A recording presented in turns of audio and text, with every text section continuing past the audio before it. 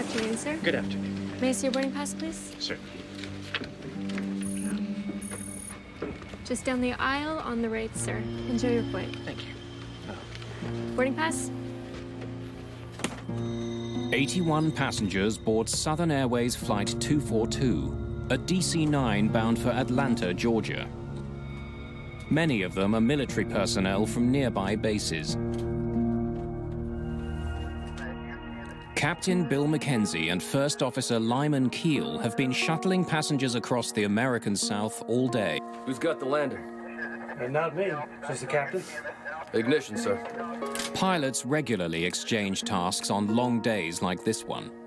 First Officer Lyman Keel will be handling this leg of the flight. He's an experienced Navy pilot who's been with Southern Airways for 4 years. Before their last takeoff, the crew was handed a weather report for the airports along their route. Looks like you guys got a good one coming.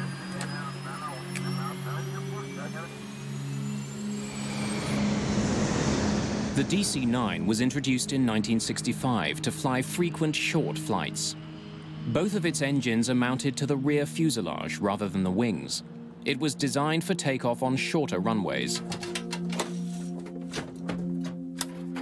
We had a 13 landing day, which was a lot of small stops, about 20 or 30-minute legs in between, and it was sort of the tour of the South.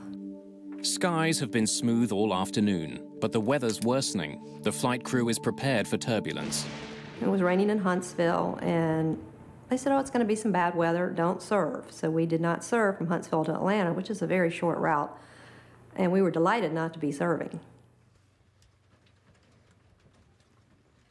I was a little surprised that we took off when we did. I really thought we'd taxi out to the end of the runway and hold for a while because the weather looked so bad. But we taxied out and immediately took off.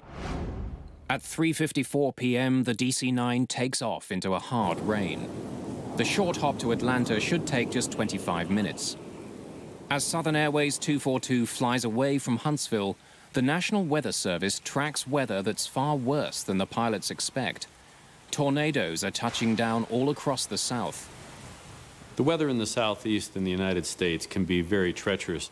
High humidities, high temperatures are a prescription for thunderstorms. And so with all of that kind of moisture in the air and the high convective heating, you're going to have very large thunderstorms that are associated with heavy rains, hail, icing conditions, and extreme winds. And of course, tornadoes that will be spawned from that kind of action. Huntsville Air Traffic Control has some concerns about the gathering storm. Southern Airways 242, I'm painting a line of weather which appears to be moderate to possibly heavy precipitation, starting about 5 miles ahead.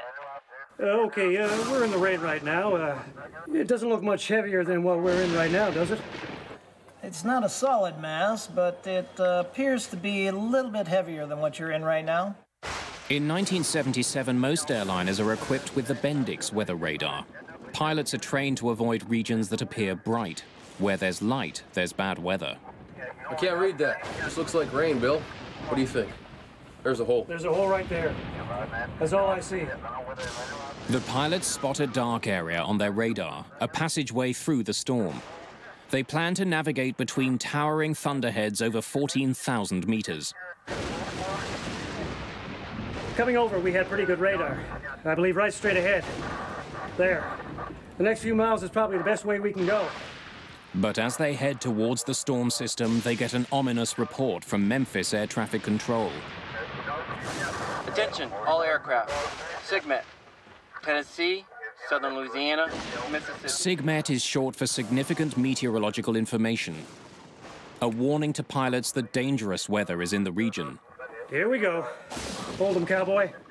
Pilots don't want to be within 50 miles of a lot of those types of thunderstorms for the very reason that the airplane may not be able to handle it, and or the pilots may not be able to control the airplane flying into that kind of activity.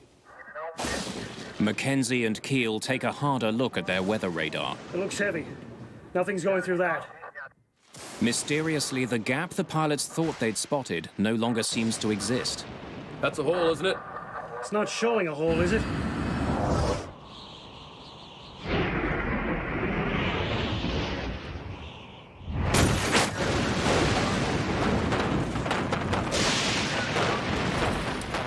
The storm suddenly gets much worse.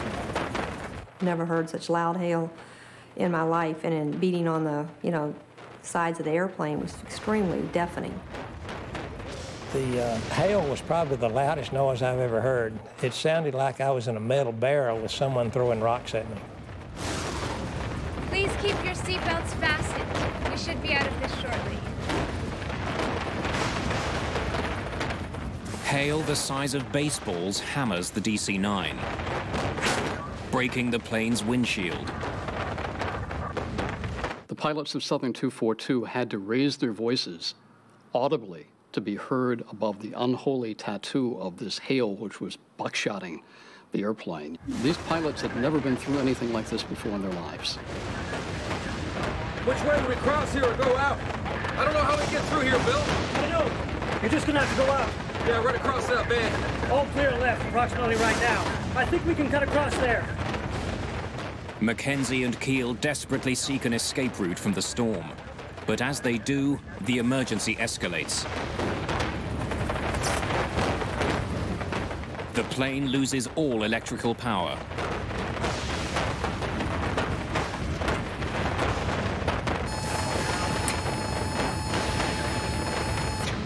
Without power, Keel must keep the aircraft level without an artificial horizon.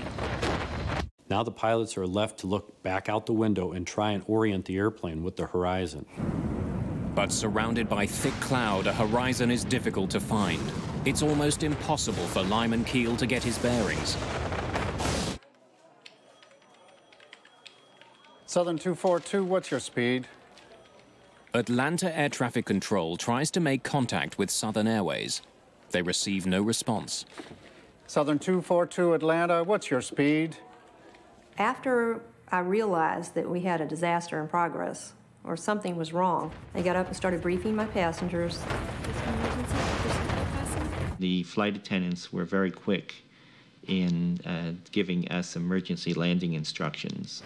There was not very much time for anyone to start panicking.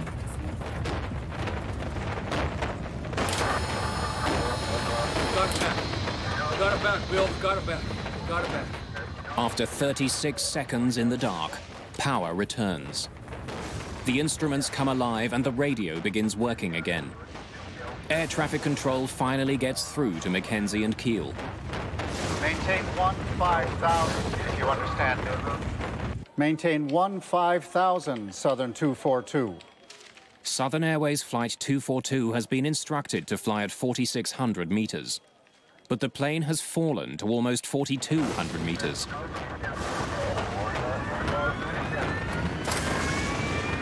We're trying to get it up there. While I was looking out at the front of the left engine, I could see the hail continuing to put more and more dents into the cowling around the engine and into the cone in the center of the engine. And the engine was starting to make sounds like it was quitting.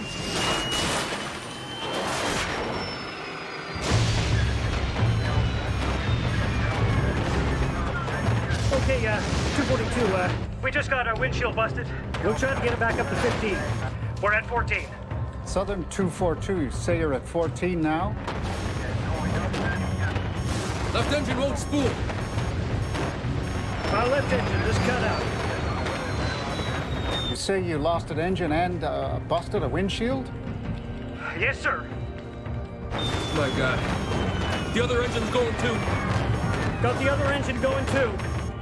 Southern 242, say again. Stand by.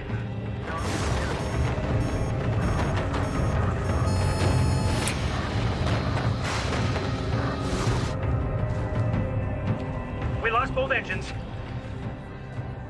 Both engines are now out. This DC-9 is a glider, and it's falling at 56 feet per second. They're at 14,000 feet. They don't have a lot of time. Get us a vector to a clear area, Atlanta. Lyman Keel adjusts his course to navigate his plane out of the storm. Captain Mackenzie must restart the engines, or they'll be forced to make an emergency landing.